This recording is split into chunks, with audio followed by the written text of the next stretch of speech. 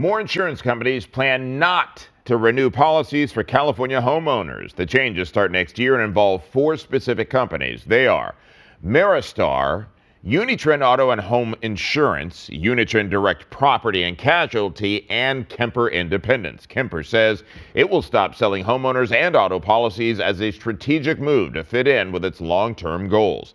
State Farm and Allstate announced earlier this year that they would stop accepting insurance applications for all businesses and personal property in our state. They cited increased costs and the risk of natural disasters, particularly wildfires.